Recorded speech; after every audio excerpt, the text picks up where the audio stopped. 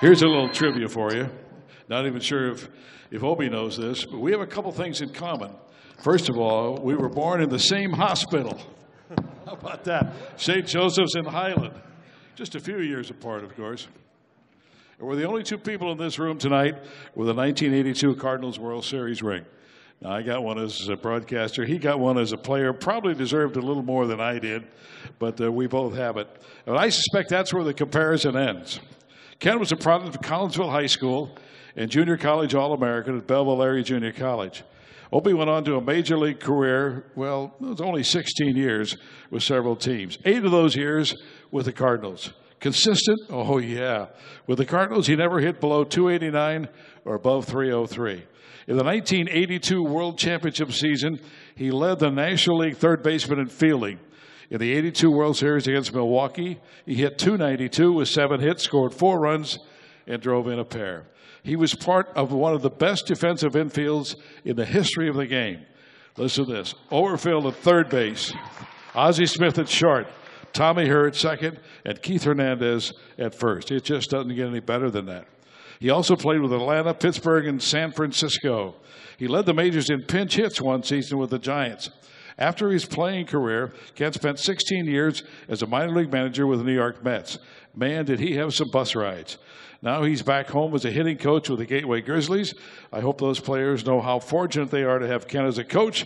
And we are fortunate tonight to induct Ken Oberkfell in the St. Louis Sports Hall of Fame.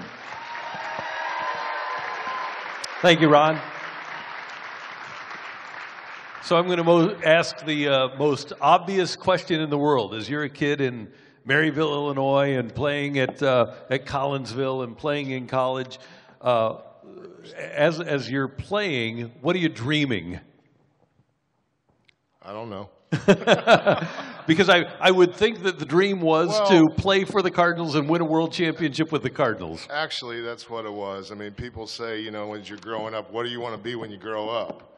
Well, I said I wanted to be a Major League Baseball player, and God bless God that it happened for me, and I was very happy with my career, and, you know, didn't want to be a police or a fireman, so it was baseball or school was out of the question. Obi, you had played a lot before Whitey got here. What changed in your career when Whitey arrived on the scene? Well, I went to third base, obviously, and which was probably a good thing for my career. Tommy Herr, who's probably one of the best defensive second basemen to ever play the game, was ready to come up. And I was ready to move to a new position. Third base was a lot easier than second. And Whitey told me, he goes, you know, Obi, I want you to know, I want to move you to third base to make room for Tommy. And I said, that's fine, but don't expect Mike Schmidt numbers. I'm not going to hit 50 home runs. I'm not going to drive in 100 runs, but I'll catch the ball for you. And you caught it, Ozzie caught it, Tommy caught it, Keith caught it. Ron said one of the best defensive infields. I was in a meeting with Whitey a couple of weeks ago. He thinks it's the best defensive infield in the history of the game. What do you think? I think it is, too. I'm not saying that because I was part of it, but if I'm not mistaken, I think all 4 of us led our position in fielding that year. So we all should have won Gold Gloves, but, you know, Keith and Ozzie did, which they won it all the time. And Keith made our job easy because all we had to do was get it in the area code, and Keith would catch it at first base. So it was a lot of fun. I enjoyed my years here. Yeah, what is your strongest memory of the playoff run in '82, whether it's the playoffs or the World Series? Well, I guess 2. 1, in Game 2 of the playoffs against Atlanta, I got the walk-off base hit to win that Game 2. But I guess my big highlight of my career was watching Bruce Sutter, who's one of my real close friends, and talks about, you know, his fastball, which he doesn't have. You know, he's got a great split finger, but a big highlight, probably the biggest highlight, was watching him throw his hard fastball past Gorman Thomas. 87 miles an hour, yeah, right? 87, throwing it past Gorman Thomas for strike 3, and we were the world champs. It's amazing when you look back at that team. Willie coaching with the Cardinals now. George Hendrick has had a long coaching career in Major League Baseball.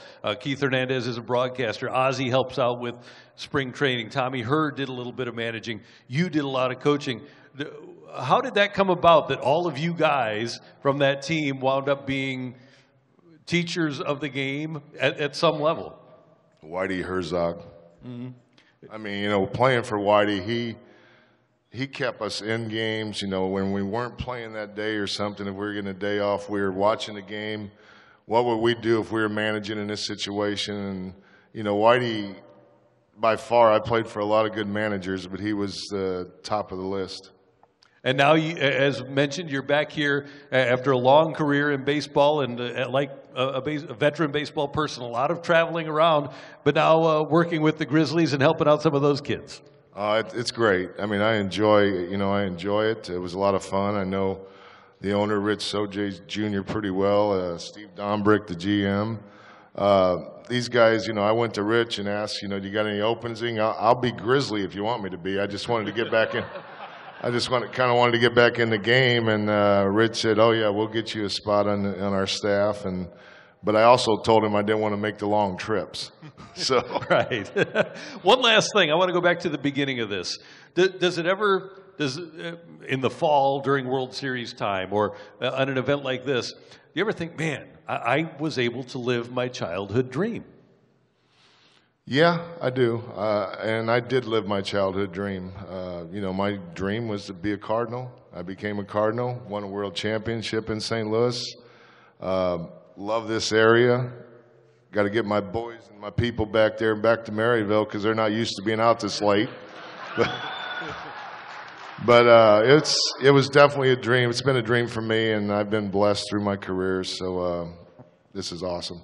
It's great to have you here, and it's a pleasure to welcome you into the St. Louis Sports Hall of Fame. Ken Oberkfell, everybody.